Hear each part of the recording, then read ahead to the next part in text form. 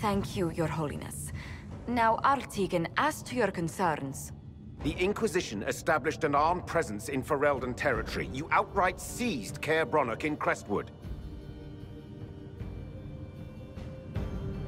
We were protecting the citizens of Ferelden, because you couldn't.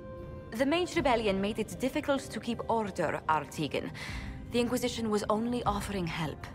Invading under pretext of restoring order is exactly what the Grey Wardens did to us centuries ago, and we exiled them.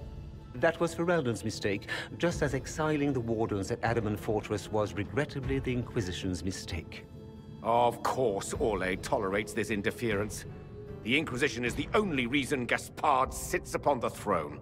Rest assured, Teagan, the Empire of Orlais will not stand idle if the Inquisition oversteps its bounds.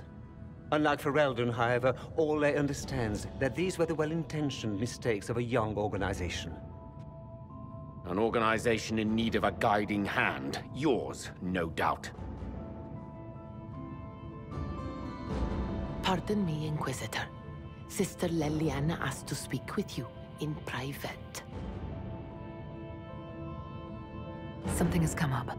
I'll be back. What? This is highly irregular. Are we not even worth the Inquisitor's time?